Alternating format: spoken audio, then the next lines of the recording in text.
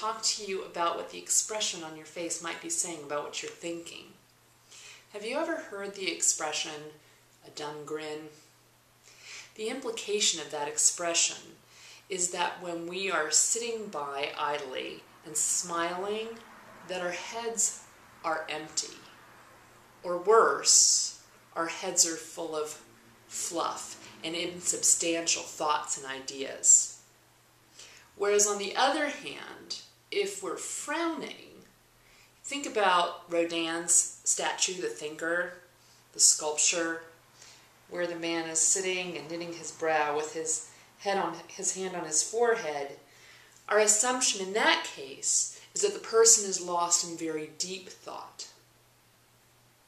But when I think on my own experience, most of the time when I'm smiling, I'm having an encounter with something very real.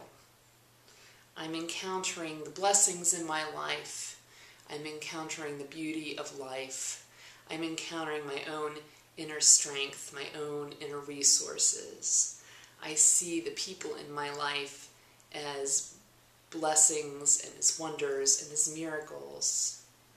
And I could be driving along on a beautiful day behind the steering wheel of my car with a dumb grin on my face, and what I'm actually smiling at is the beauty that I'm passing, the beauty that I'm in. Whereas on the other hand, often when I'm frowning at things that are insubstantial. I'm frowning at ideas in my head. So if you catch me driving along and frowning, I might be thinking about the appointments on my schedule. I might be thinking about the backlog of email in my email box. I might be thinking about the dust in the corners of my house. I might be thinking about lost opportunities in the past to connect with my children. It really doesn't matter. But often, when I'm having these thoughts that really make me knit my brow, and I'm really fortunate to have children who let me know when I'm making that face, I'm actually having thoughts that are preventing me from encountering the world as it really is. Now, I don't want to say that everyone should walk around with a smile on their face all the time. There are genuine instances of pain and suffering in our lives, and the lives of those we love, and the lives of those we don't even know.